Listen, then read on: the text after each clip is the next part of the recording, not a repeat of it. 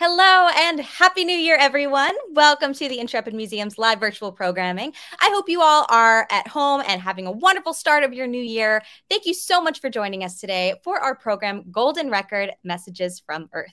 My name is Alicia, and I'm an educator at the Intrepid Sea, Air, and Space Museum in New York City. I'll be your host today for the program.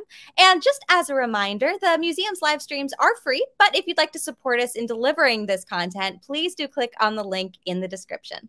So feel free to use the chat today to say hello. Let us know where you're tuning in from. Let us know if you've ever been to the Intrepid Museum before. And of course, if you've got any questions, you can put them there as well. Now, every year when we are about to count down to a new year, January 1st, very exciting, we will often take a look back at the year that we just had. So we'll remember the good times, we'll remember the bad times, and we'll maybe begin to plan ahead for the future.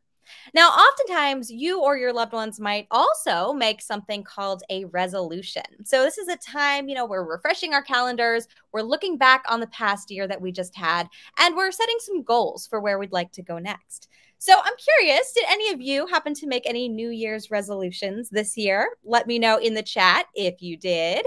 But today, everyone, we are going to be talking about something that also paused and reflected back on Earth and humanity as a whole.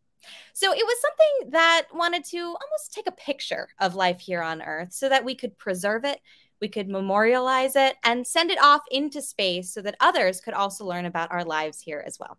Now, often we do that every day using things like art, right? We do that in music, in our songs, we remember things, or in paintings, we might try to, paint a picture of something that we saw that was beautiful, or in theater, we tell a story. So today, everyone, we are going to be talking about some of this art and music in space. Now, I know you might be thinking, wait a minute, that doesn't make any sense. I thought space was a microgravity environment. There's no air. And if there's no air, that means that sound waves can't travel, right? Which means, well, there can't be any sound. So how on earth can there be music in space if in space no one can hear you scream, right? Okay, fair enough. So I will get to the music part in just a second. But you might also be wondering, hold on a second, wait. You're from the Intrepid Museum. Aren't you guys a big ship with airplanes? So why are we even talking about space in the first place?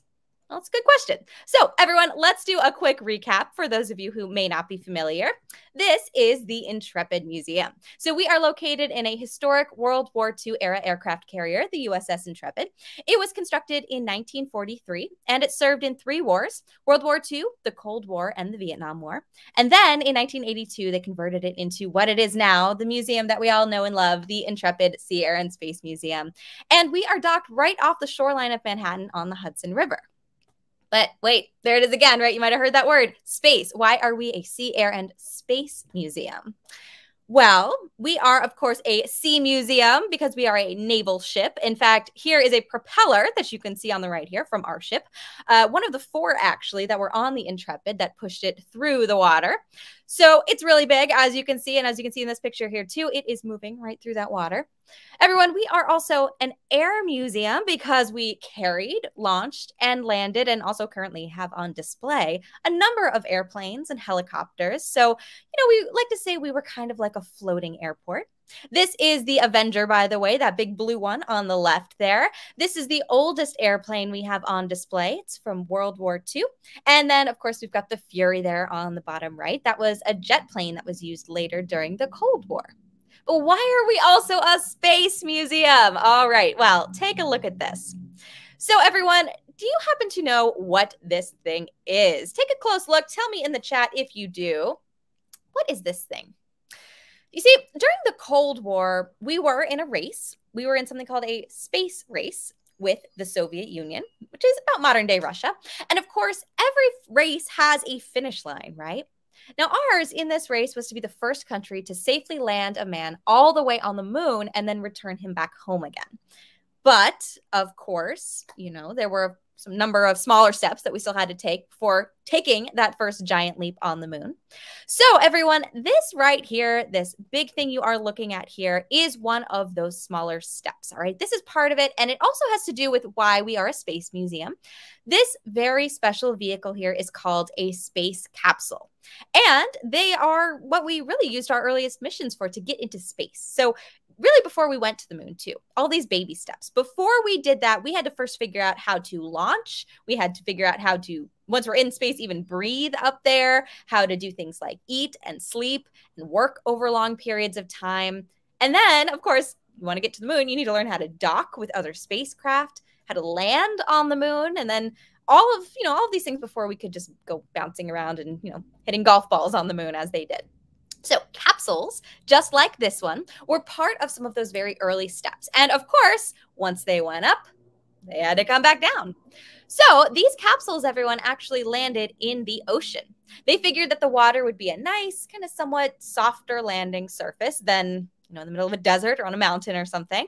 So they would then, have these capsules out there floating in the middle of the ocean. Then people would still have to come retrieve the astronauts. They'd pick them up in something like a helicopter you'd see here. And they would also retrieve and pick up their space capsule and eventually, put it in a museum or something.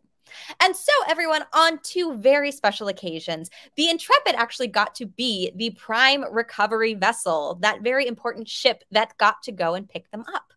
So, thinking about that, how do you think they felt to be part of such an important thing like going into space, right? Amazing. I think that'd be incredible to be part of that journey. And so actually, here are some pictures from that retrieval. As you can see on the left there, you can see the sailors all lined up along the sides there of the Intrepid. They're so excited. They're looking on. I absolutely would be pretty excited as well. Actually, let me make that bigger for you. How cool is that? We actually do also have some postcards and things in our collections from those occasions where, everyone's very excited. They're writing home to their loved ones saying, whoa, guess what just happened today? This is so cool. Special stamps on them and everything. So everyone, that is why we are a space museum. All right. The Intrepid played a very important role in picking up astronauts and their capsules after they returned from outer space. Now, believe it or not, for about 100 years, Earth has actually been sending a lot more things, though, out into space than just capsules and astronauts. But it is not necessarily what you might think.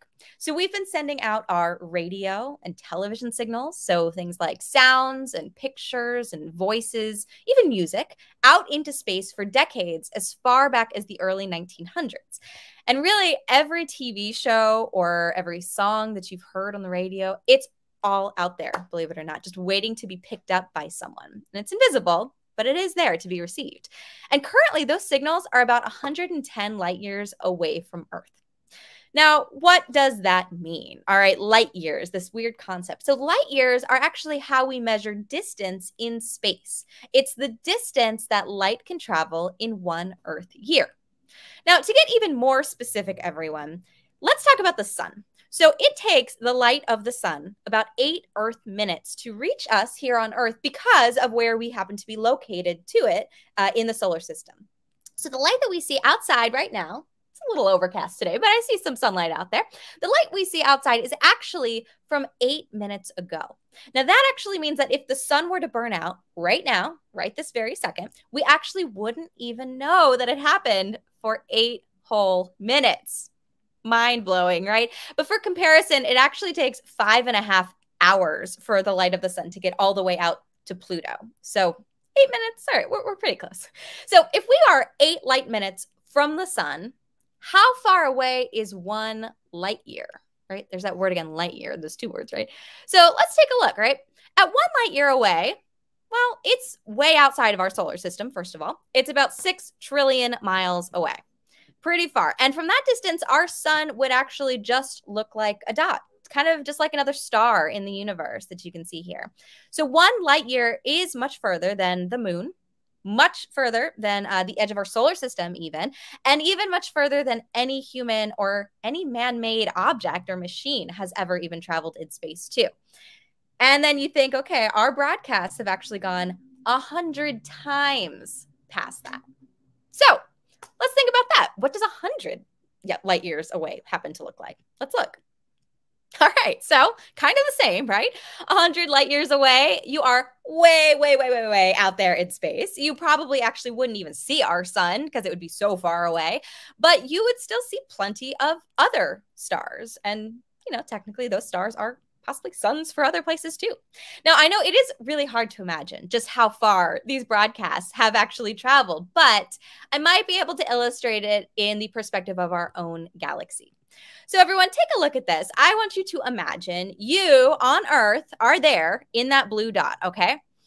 You are on Earth. Earth is inside of that bubble there, that little light blue bubble, that dot. That is 200 light years in diameter. Okay, so it's very wide, but you are at the very center of that blue dot. And our broadcasts have traveled out 100 light years on either side of us. Okay, so that bubble is the radius there. That is the whole range of how far our signals have traveled outside of Earth. So keep your eye on that blue dot, all right, until you can't see it anymore. So let's go on an adventure. You are here. That is 200 light years in diameter. Keep your eye on that dot. Here we go.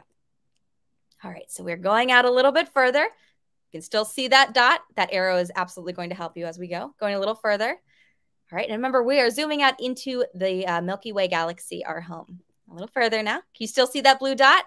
Might want to expand your screen a little bit maybe, but I can still kind of see it there. It's getting small. Even smaller now. It is there, believe it or not, in all of those other stars and things. There's that arrow to help you, though. Even smaller. Look at that. Now we're actually seeing all of the bands of our Milky Way galaxy. And there you go. There is the full beauty, the whole glory there of our Milky Way galaxy. And you are there. But that gives you some perspective, right? Very, very small. So, yeah, I don't know. If that doesn't make you feel small, I don't know what will. But we are there in that Milky Way galaxy. You can barely still see that dot. And so while 100 light years away does actually seem super, super far from here on Earth where we are, and don't get me wrong, it absolutely is, it's still only a very tiny fraction of our galaxy and even of the universe. That one itty bitty little pixel within our own galaxy, let alone everything else that's beyond that, that we've only really even just started to explore. So everyone, let me ask you a question here. Everyone, my question to you is, what if there is life out there? What if these TV shows and these songs that we happen to be sending out actually do make contact with distant civilizations? Theoretically, any intelligent life within that little bubble, or eventually beyond it, could tune in, listen to our programming, for better or worse. But the signals, they do thin out a little bit the further they go. So we don't know how clear that transmission would be. And again, you think about some of the things that we do transmit today. Do we really want some alien life form's first impression of us to be a reality show or, even a cartoon with talking cars for that matter, right? Does that really represent who we are here on Earth? Is that real? I don't know. Maybe you have a talking car. But if we were trying to contact distant life, all right, and if you really wanted to have your message heard clearly, you're probably going to need to write it down or record it even and send it out maybe a bit more intentionally out into the stars. And so in a roundabout way, that is kind of what led us, finally now, to the Voyager Golden Record, which is a super cool thing that I am going to talk to you about today. Now, what is Voyager? Well, in case you were not already familiar, Voyager, as you can see on the screen here, in 1977, NASA sent two spacecrafts, two probes called the Voyager 1 and Voyager 2 probes out into the universe to explore the distant galaxy. So these were each a piece of machinery, there were antennas and electronics that were launched in order to help us gain a better understanding of our solar system. The timing of the launches, though, were very, very specific. They happen to line up, look at this, with a very special once-in-a-lifetime alignment of Jupiter, Saturn, Uranus, and Neptune that only occurred every 176 years.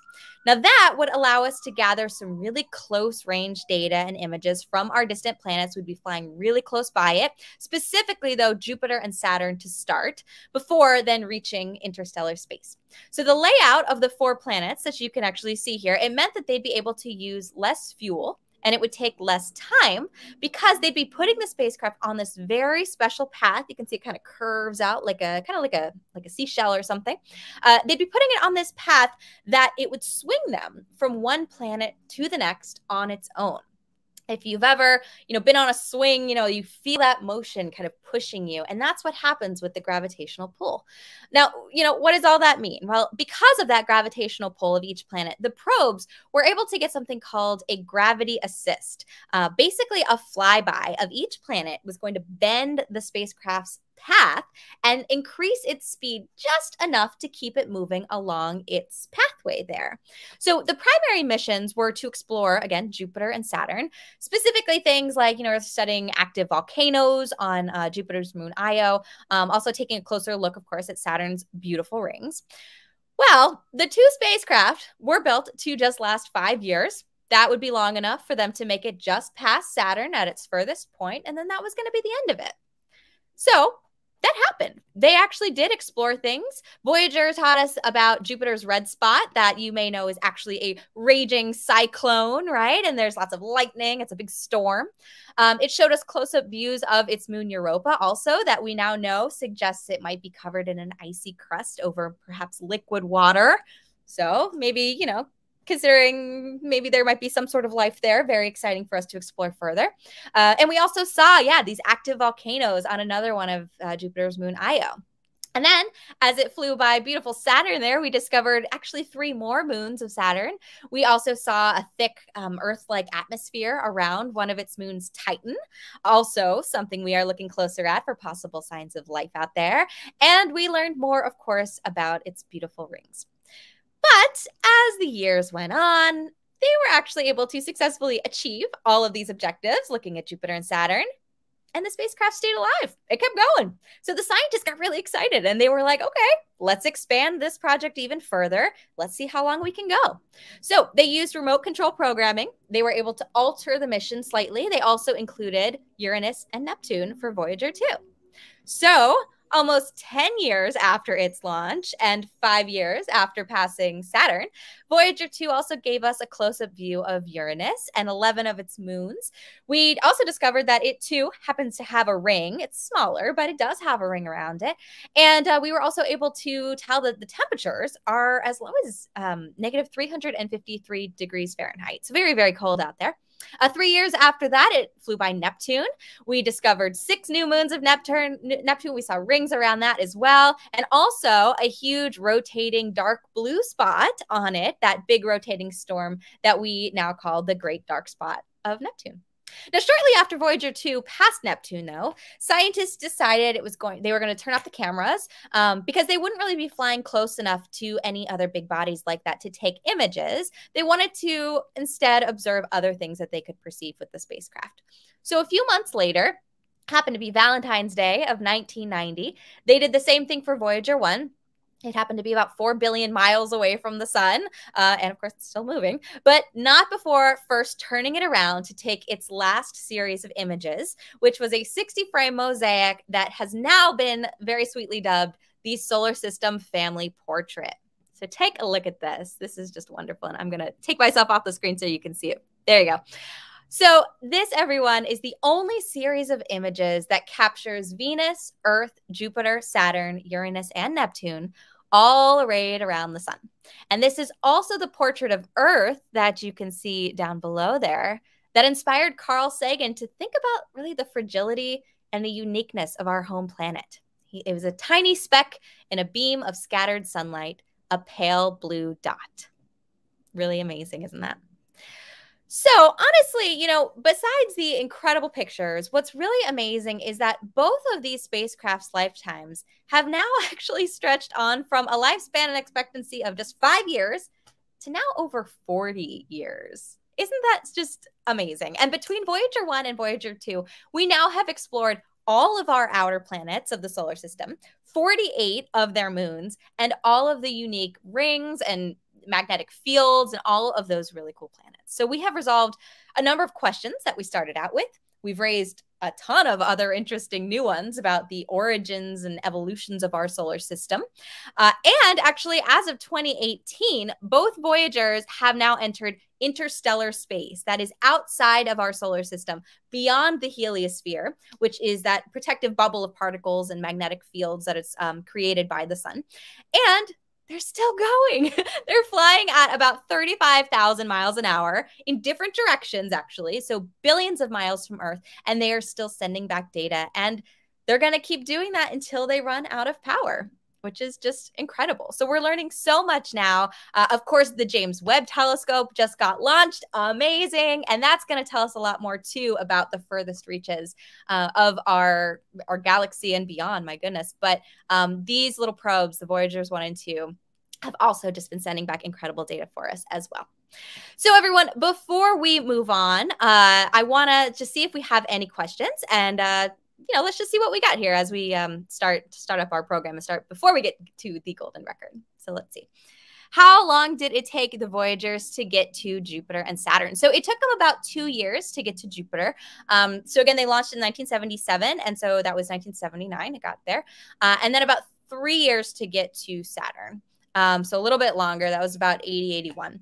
And the visits to Jupiter were actually about 4 months apart, and then about 9 months apart for Saturn. It had to do, again, with the trajectory and how fast they were moving. But Voyager 2 then kept going. So it ultimately was about 9 years before it got to Uranus, and then 12 years before it got to Neptune. So that's really, really far away. Awesome. Any other questions?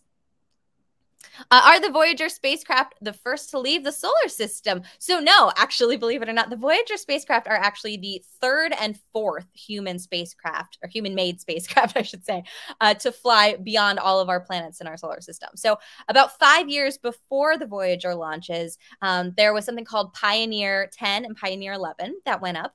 Pioneer 10 also did flybys of those 4 outer planets, and then it left the solar system in 1983. But Pioneer 11 was also meant to, look at Jupiter and Saturn, and then it went interstellar in 1990. But because of its speed, now Voyager 1 has actually passed Pioneer 10 to become the most distant human-made object in space. So yeah, we did send up 2 prior to that, and also kind of an interesting, record golden thing on that one too. But we're going to talk about the Voyager ones today. So everyone, as we covered, the Voyager missions, I did keep kind of referring to this thing now, this golden record. That's the name of our program today, right? What is this golden record thing? Well, scientists knew that they happened to be planning, to send these spacecraft out on a one-way trip. And they realized, all right, if it's never coming back, why don't we also attach a note from Earth? Think of it like a message in a bottle. They threw it out into the cosmic ocean, just waiting to be picked up, and who knows, maybe even responded to someday by some distant civilization. So there was this message, all right, this time capsule, as you might refer to it. Really, they recorded this on a 12-inch golden record that you can see on screen here. Now, before I go on, I do know some of you out there might not know what a record is. So let me explain, not to worry. Before we had things like Spotify or, Prime Music or MP3s even, we had these compact discs or CDs. So these were round pieces of shiny plastic. They held an album of music, usually about an hour of music, or, how long the albums usually were on them. And, they also made, pretty good Frisbees or coasters even. So that's the compact disc. Before we had those, or CDs, right, we had these cassette tapes. All right. Now, these actually were a little different. They had magnetized ribbon on them that wound from spool to spool. You can see those 2 little holes there. And that magnetized ribbon is what the music would play off of. And yeah, the tape inside, that magnetized ribbon, is very thin, very fragile. And many of us have, maybe not so fond memories of trying to wind them back up ourselves with the end of a pencil after your tape player decided to chew on it. But before we had cassette tapes, then we also had these 8 tracks. Now, before this, these 8 tracks admittedly were a little before my time, but I am told they were similar to cassette tapes, only shorter. You can see kind of the magnetic ribbon along the bottom there. They were shorter in that they held about 8 tracks of music, so about 8 songs. And then everyone, before 8 tracks, we had records. Now, records are actually still around today. Oftentimes when an artist will release a new album, They might have it on a CD, maybe. I guess mostly now it's MP3s, but sometimes, kind of as a novelty thing, they might also release it on a record. People who really love music actually say that records are the best audio quality, even better than MP3. So sometimes they want to have that vinyl record, in their collection just to own it like that. But I can also say you are equally as likely to see one of their players, a record player, in a museum these days, also referred to as the phonograph or the gramophone. Now, the earliest phonograph was made in 1877 by this guy here. This is a very young-looking Thomas Edison. Maybe you've heard of him before. That early player there actually used wax cylinders, though, instead of discs. So you can imagine kind of like a tin can, but made out of wax, and it actually had the music carved into it, around it, and it spun around that way. But, it later blew up with a very similar invention called the gramophone, as you can see here, which used these flat discs with the music etched into the top of the vinyl record. Now, on both, the music was played using a stylus or a needle, which you can kind of see on the right there. The needle would actually move over the very fine grooves on the record, and it would vibrate using very specific acoustic frequencies, and then it would come out of that big bell shape on top to amplify it, to make it louder. Now, this was, first of all, it sounds very complicated, I know, but this was by and large actually the main format of sound recordings for many decades after that. And it's actually the medium then that they chose to use in 1977 to record our message from Earth. Now, they actually mounted these records and a record player, believe it or not, on the side of the two Voyager spacecraft. And right now, those very records are about 13 billion miles from home. And in just about 5 or 10 years, so about 2030, actually, both Voyager 1 and Voyager 2 are going to be so far out into the universe that they won't even be able to communicate back with us anymore, but they're still going to keep moving out there. Remember, their cameras are off, so we're not going to be able to necessarily see what they see anymore, but they're just going to keep sailing out further and further into space forever, or, until they crash into something that gets in their way, or maybe until somebody happens to, catch it and try to figure it out. Now, again, though, we have absolutely no idea if there is any life out there in the universe. But considering how we think that life sprung up here, it is safe to assume that we probably are not alone in the cosmos. It is a very, very large place, as you saw earlier. But that said, it's also safe to say that whoever is out there probably does not look or sound or think or read the way that we do. So even if distant life forms did find this spacecraft and did find this record, how would they even know what it is or what it represented or how to use it even? And, I bet a bunch of you out there probably don't even know how to use a record yourself, and that is A-okay. But let me ask you this, everyone. How do you write a message for someone that is intended for people that you don't know and who are in the distant future? What if they can't even see or hear or feel or taste or smell the way that we do, or even at all? What language would you even write that message in, right? You would, of course, want to be as clear and concise and easy as possible to understand, but you also have very limited amount of space or words or pictures to do it in too.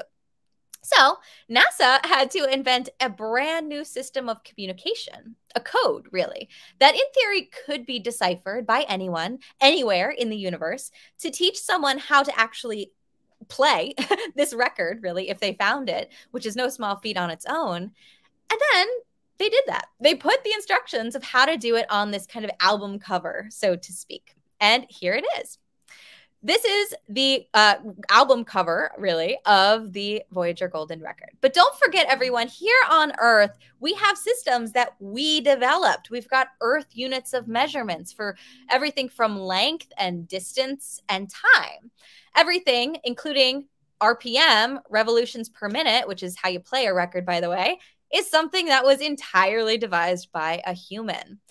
So they decided to start off this new language with the building block of the universe, hydrogen. one proton and one electron. And the thought was that any spacefaring civilization would probably understand the properties of hydrogen, the most commonly known element in the universe, enough to know, maybe, what this diagram meant. All right, so this image here on the bottom right corner of the album cover there, it illustrates the transition of the spin movements of the two lowest states of hydrogen. So the proton and the electron, if you remember your chemistry. So that is what those circles are showing us there. Okay, inside of those blue circles, you see that movement. You can kind of see the spin rotation there. There's a line with a dot on the bottom on the left and a line with the dot on the top on the right. That's the spin movement. Hopefully they're following us that far. Now, when this happens, everyone, electromagnetic radiation is released from that for a period of about 0.7 nanoseconds. And that is illustrated there in the center. So it's hoped, we are really hoping here, first off, that aliens would equate that tick mark in the middle with this transition time unit of measurement. And then from there, they could figure out the rest of the diagrams on the cover. So if I've lost you already, just you're along for the ride. If you're following me, great. Here we go. We're still going. Now, the image on to the left of that, okay, so on the bottom left there, is meant to show where we live. So we are right in the middle of that beautiful starburst. It has actually been specifically designed with distance in mind. The direction of the proportional length of those lines happen to show where other distant collapsed stars are. And they give off pulses of radiation. So pulsars, that's the type of star that they are. And the period of the radiation there, the period of the pulse, is denoted next to each line in those little tick marks again. So theoretically, if aliens are able to make that connection back to the original one with hydrogen, maybe they could possibly match the periods of time with the correct pulsars in real life, and then look at that picture, know what that means, and triangulate our position and come say hello. Simple, right? That's easy. I can do that in my sleep. Now, how does all of this relate to sounds and music, you might wonder, right? Well, remember, this is a record, and there is actually a record player included on the craft with the needle already in place, ready to go. So these pictures here on the top left of the album cover, so right above that pulsar picture, show the proper elevation and the proper placement of the stylus on the record, and the markings around it define, again, time and speed. So it's the speed at which you have to have that rotating in order to hear and play the record correctly. Now, translated again, based on the unit of measurement that I described earlier with the hydrogen, the top image shows about 3.6 seconds per rotation. So that's about 16 2/3 RPM. So it's at this speed you'd be able to begin to hear what's being played on the record there, what's recorded. And then in the bottom image, we can also translate that the entire playing time of the record is 3,229 seconds, or about 54 minutes. So again, about an hour of music, which is pretty standard on a record or a CD at the time, right? So let's imagine, everyone, we are some distant civilization. Okay, let's imagine we have eyes that even can perceive and see this thing. Let's imagine we are advanced enough to understand what hydrogen is, how it works, and we're able to somehow put all these little, puzzle pieces together to figure this thing out. What would we hear? I know that's what you're all dying to know. Well, what would you put on a record that's meant to represent the whole of the human species at this moment in time? What message would you want to send out into the universe? The thing is, everyone, creating this record was an opportunity for humankind to reflect on itself and for us to really think about ourselves as one unified species. Scientists knew that it was very, very possible that the record might never be played. It's a billion-year journey out there forever. Maybe it might never get played ever. No one could ever pick it up. But creating it together reminded everyone of who we are and where we come from. And it's really crazy to think that someday, billions of years from now, that record might actually be the only remaining evidence of humanity at all. So the first message that we wanted to send was about peace and working together with the goal of improving the quality of life for everyone here on planet Earth. So the very first sound on the golden record, I will actually play it for you now. It's the voice of the United States Secretary General Kurt Waldheim, and he says the following. Try that one more time. As the Secretary General of the United Nations, an organization of 147 member states who represent almost all of the human inhabitants of the planet Earth, I send greetings on behalf of the people of our planet. We step out of our solar system into the universe seeking only peace and friendship, to teach if we are called upon, to be taught if we are fortunate.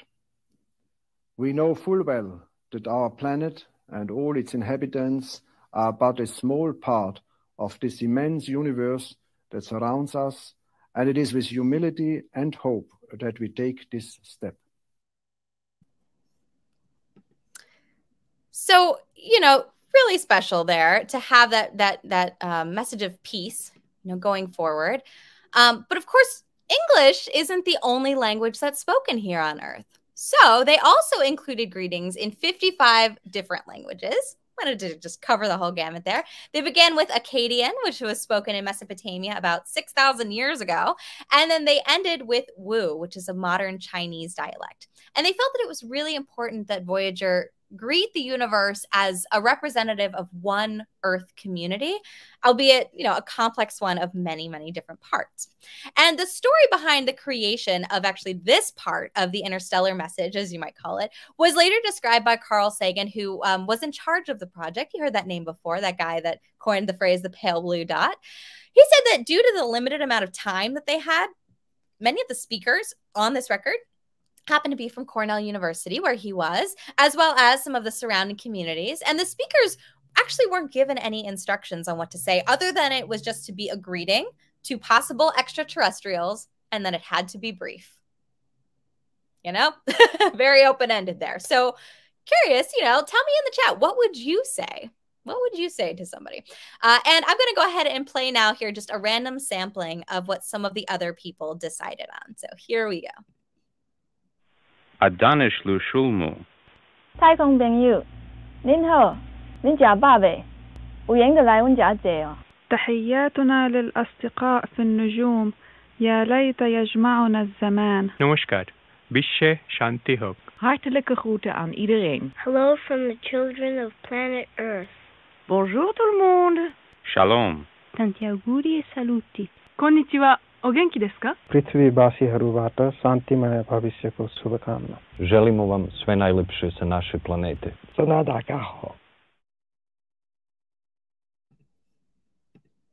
So hopefully you were able to hear some of those.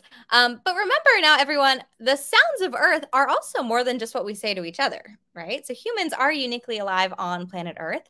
We have no idea if civilization out there even knows what things also like oceans or birds or thunders or whales sound like, right? So we really take for granted the sounds of things like crickets or laughter and heartbeats.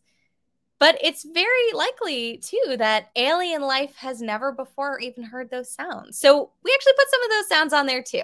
So here is a few more. See how many you can recognize. And, you know, hey, tell me in the chat, what other sounds would you want to add on there that you think represent life on Earth? Here we go.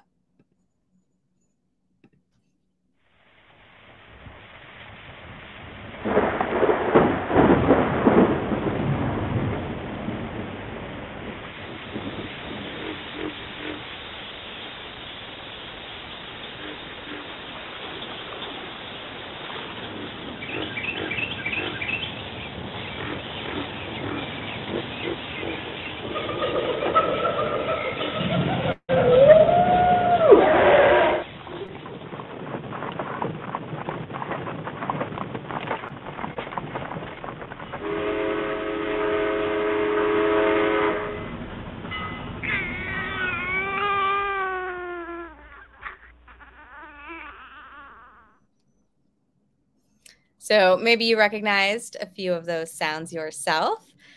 And then, of course, everyone, because it is a record, music too. So the scientists provided music samples from around the world, all different cultures, Eastern and Western classics, from a variety of eras as well. So they had things like Beethoven and Bach and Mozart, but then also things like Aborigine songs from Australia and panpipes and drums from Peru, bagpipes from Azerbaijan. There's a Navajo chant, and even some good old rock and roll Johnny B. Good. So here are some snippets from that really special intergalactic playlist.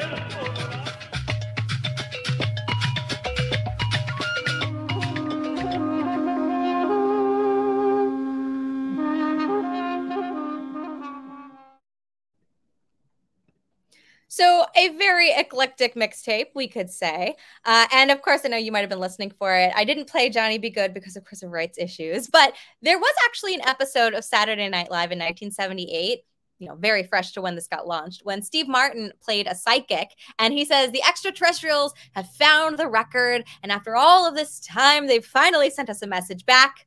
Send more Chuck Berry. Chuck Berry, of course, being the writer of the song Johnny Be Good. They just wanted more music out there. Now, on the other side of the record, there are actually pictures. There's 115 of them. But remember, this isn't a digital disc. There were no JPEGs or anything back then. It's actually pictures encoded in audio, believe it or not. So the pictures are in the audio waveforms themselves. And this is where it does get a little bit more complicated. And we are really relying on them having some sort, of course, visual perception to figure it out and even see these pictures in the first place. Because if they can't perceive the visual stuff, I mean, that's what pictures are, right? So the last few symbols on the record here are actually here on the top right of this album cover again. And they explain how to render the images so that you can actually see them. So the top right symbol here shows how the waveform data is broken up.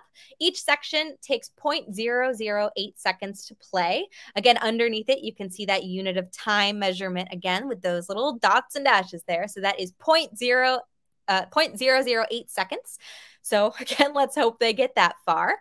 Now, the symbol below it shows that each of those sections of data completes one out of a total of 512 scan lines that make up a completed image. Now, to understand what that means with those scan lines, you kind of have to understand how an old cathode ray TV worked. This is like archaic 70s technology now, but you can kind of think of it maybe like blinds in a window. So if you have vertical or even horizontal blinds, or even kind of like a woven blanket maybe, where each strip gets put together to make kind of a larger picture. So kind of like a mosaic in a way, but with lines. And then within each of those strips, if you were to code the decibel levels, all right, so that's how loud it is to show whether it be lighter or darker, depending on if it was louder or softer, then you'd actually be able to draw out the image. And it is actually pretty mind-blowing. There are some videos that you can find online of people actually taking this process and running it through their own, computer-generated system. And it works. It works. And I'll show you some of these pictures in just a bit. But the first image that would appear then, if you get all of this right, is this thing here. It's this calibration circle. Now, that's the last image that we see on the album's cover. It's underneath it all. So if they could somehow figure out all of those things, and if they were able to decode a shape that looks kind of like that picture, that circle there, pretty simple picture there, they'll know that they were right. They'll know that they were onto something, and they can keep going. And then if they do, if all goes according to plan, here are some of the other 115 images that they would see. So again, there is that calibration circle, a very, very simple image. But again, if they can see that, they match it on the record album and they go, oh, okay, yeah, I think we're doing this right. Let's keep going. Now, again, here is the location of Earth based on the pulsars. So again, another image that we see on the cover that we talked about earlier. So again, they see that. They can see it on the album cover. It's confirmation, okay, we're doing the right thing. We're on the right track. But now that pulsar picture happens to be positioned next to an image of Andromeda. So that is our closest neighboring galaxy.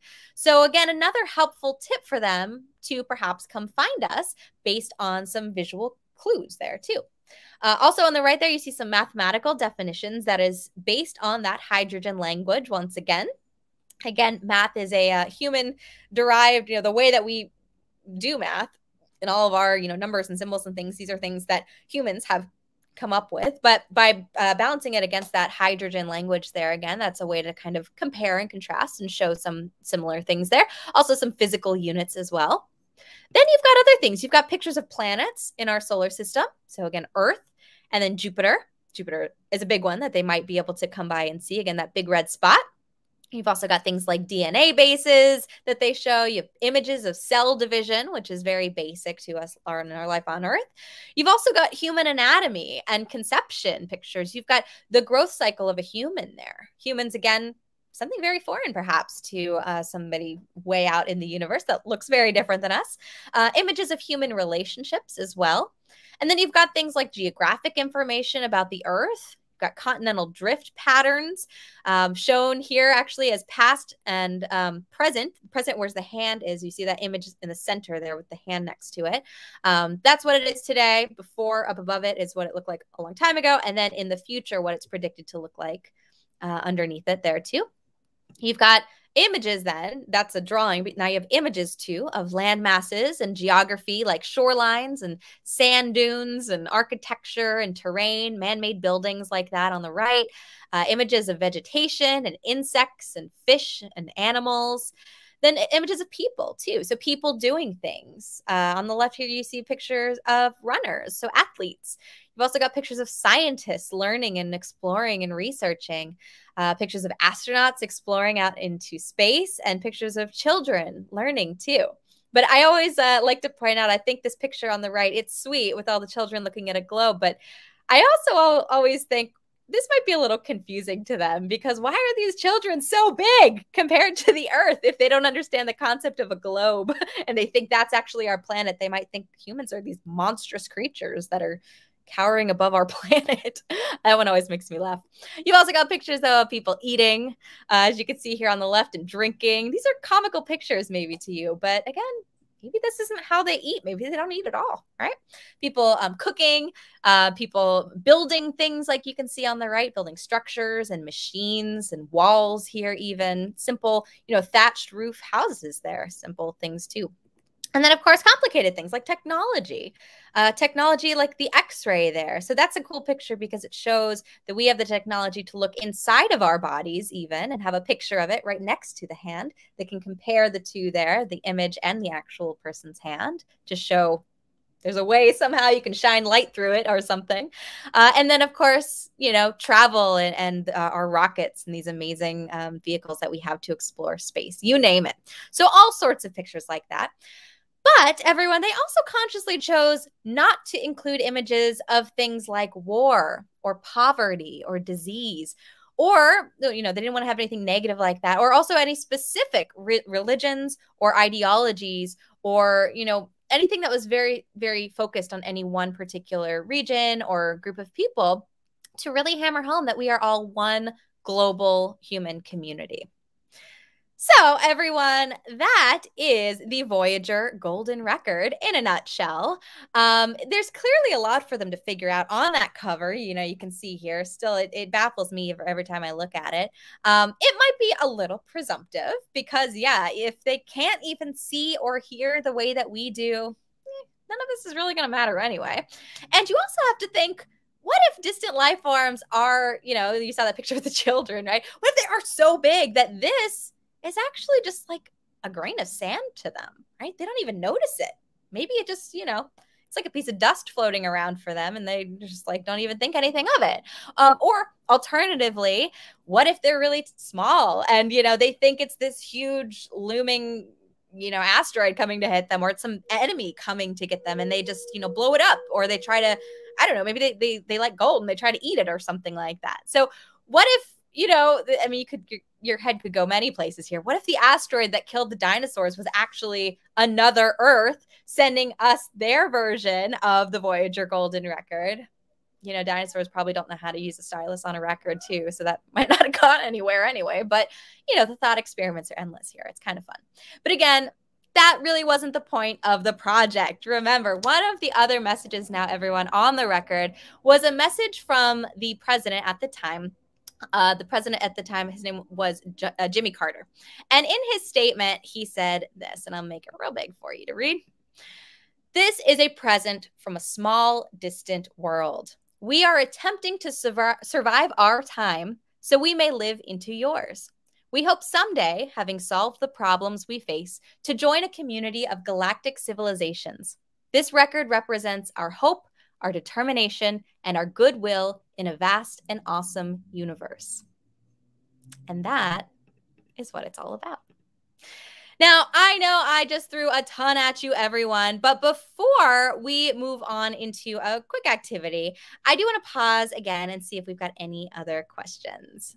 So let's go. Let's see. Oh, what is the record made out of? Right. So the record itself is actually made out of gold-plated copper. All right. It is not solid gold. It's gold-plated copper. It's 12 inches in diameter. The record's cover, so again, the thing on the left there that's covered in all those symbols, it's actually coated in aluminum. All right. So that is aluminum. That's going to last a little bit more. It's going to be a little stronger. It's got a sample of uranium-238 on it as well. So the idea is that some distant civilization that encounters this record might be able to use the ratio of the remaining uranium, say that 10 times fast, remaining uranium, to the other elements though there in order to determine the age of the record. That's a way that we are able to do that here on Earth with this like dating thing. The record, so also actually, this is a fun thing. They have an inscription around it. You can kind of, let me make it real big here. You can kind of see it right around, if you can see my, no, you can't see an arrow there. If you look right around where it says the sounds of Earth on the one on the right, that kind of black ring before you get to the rest of the record, you can kind of see like a little bit of like a scratch mark on it, right? So that actually is an inscription. The records had the inscription, "To the makers of music, all worlds, all times." It was hand etched on its surface there between the label and the playable surface, which is a cool little touch. But actually, it was a little controversial. The record originally got rejected because that wasn't supposed to happen. That wasn't in the original plans. But apparently, Carl Sagan, again, who was in charge of the project, later convinced them to keep it as it is, because that's actually something that people used to do in the 70s. They'd, you know, write their names on it or little notes like that in between it. So it kind of just was a human personalized touch, which is kind of neat. All right. Any other questions? Oh, how'd they pick what was on the record? Great. So the contents of the record, again, they were selected by NASA by this committee that was chaired by Carl Sagan. Again, he worked at Cornell. And it took about a year, actually, to pick everything, to gather it all. A lot of thought went into this. All the pictures, all the sounds, and the musical selections. Some of those I played for you. And actually, the inclusion of Chuck Berry's Johnny B. Good was a little controversial at the time. Some people who were part of the project thought that rock music was a little too adolescent, you know, it was a little too teen, that it didn't really represent, you know, adults. But Carl Sagan supposedly said back, well, yeah, there's a lot of adolescents on the planet. There's a lot of teenagers on the planet. Why not include them too? So, so it got added. And I think that's pretty cool. He actually also did want to include the Beatles song "Here Comes the Sun" on the record as well, a classic, and did ask the Beatles. They actually did really like the idea, but unfortunately, they didn't own the copyright to their own song. And the company that did wanted to charge $50,000, still a lot of money, per record for the two records to do that. Remember, it was Voyager 1 and 2. And meanwhile, you know, they didn't have a lot of money to do this. The entire project cost, you know, $18,000 to produce, and they wanted $50,000 for each record. So clearly, unfortunately, due to a little bit of greed there, it never made it on, and the aliens will never know who the Beatles are, unfortunately. Let's see, any other questions here? One last one. When will the Voyager probes run out of power? Right. So again, it is, even when they do run out of power, so they're thinking that they're going to run out of power in actually the next few years, so about 2025. But even if it does run out of power and can't keep sending us signals back, Which, first of all, let's just bravo to the Voyagers, because they were only supposed to last 5 years in the first place. So a big, long life there. But eventually when they do run out of power, they're still going to keep going out into space. So who knows how far they will ultimately ever get.